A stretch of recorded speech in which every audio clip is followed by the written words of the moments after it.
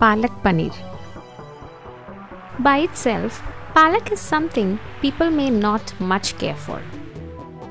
But once they taste Palak Paneer, they are sure to try it at home.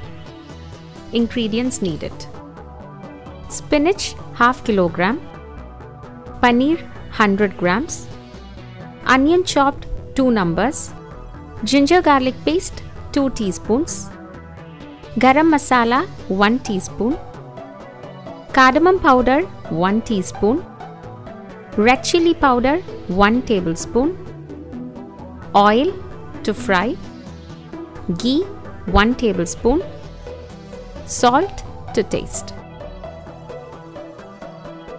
Fry the ginger garlic paste in oil and keep it aside. Boil the spinach well in water and let it cool. Put it in the mixer jar and grind it well. Meanwhile, we can fry the paneer in oil in a pan.